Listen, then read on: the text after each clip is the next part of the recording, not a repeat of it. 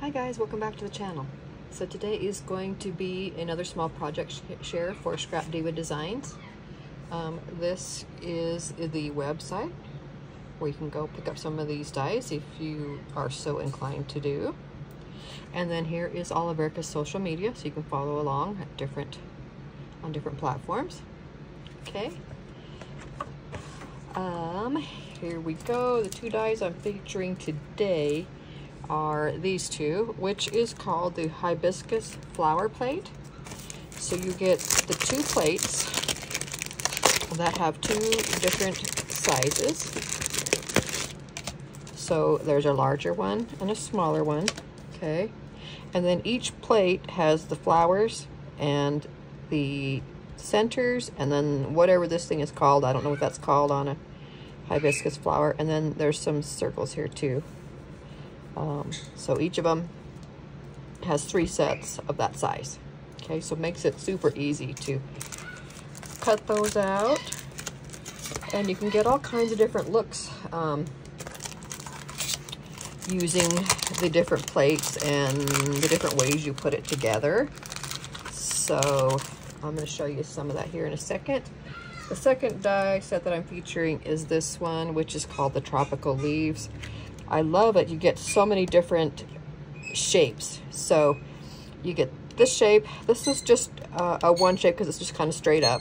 This one also because it's just a straight on flower.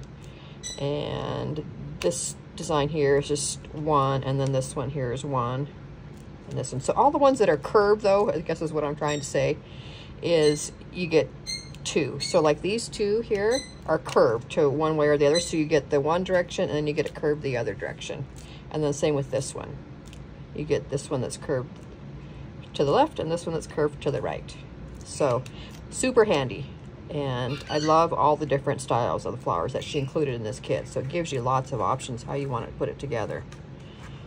So well, that one's called the Tropical Leaf set, so highly recommend that set. Okay, so I made some of the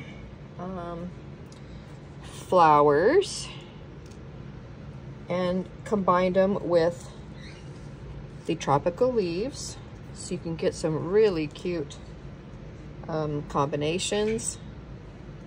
So you can see I did all different kinds. So I got this kind of just pokey type one right here. I got that one here, and then one of these straight bigger leaves up here. Some I did the same colors, some I did 2 different colors of green.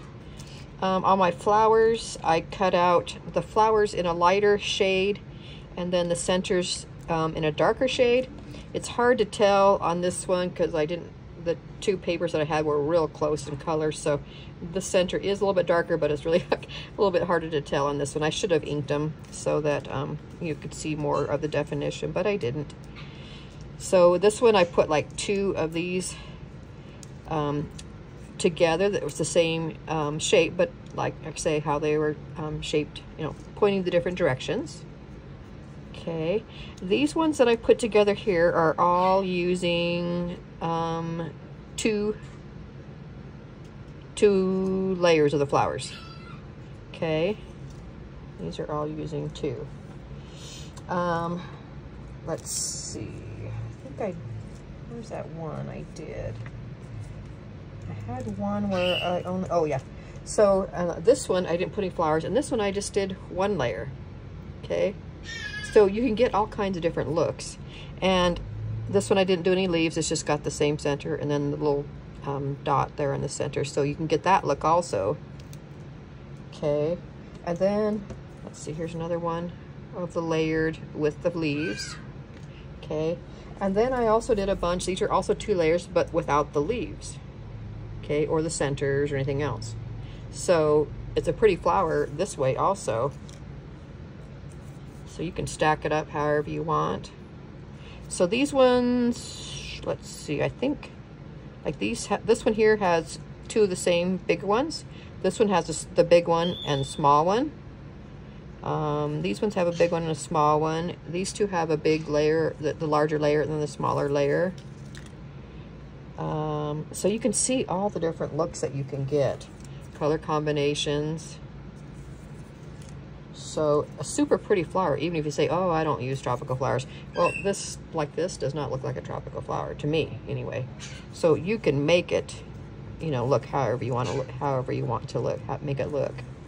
So, and then just a plain flat one with just one layer. So tons of options. So I just wanted to share that with you.